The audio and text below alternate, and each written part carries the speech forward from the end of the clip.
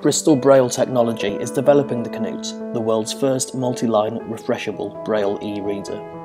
Braille is literacy, employment and independence, but Braille literacy has been in decline worldwide due to the high cost, physical size and relatively difficulty of accessing printed Braille.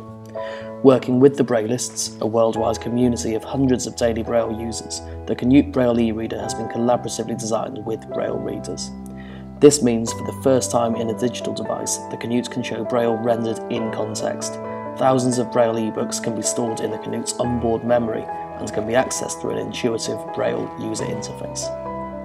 Canute has been tested by Braille readers, schools and libraries in the UK and around the world, and can display mathematical formulae in Braille music notation, as well as ebooks. This means it is of particular use to students, as many textbooks, particularly in STEM fields, are not at present available in Braille format.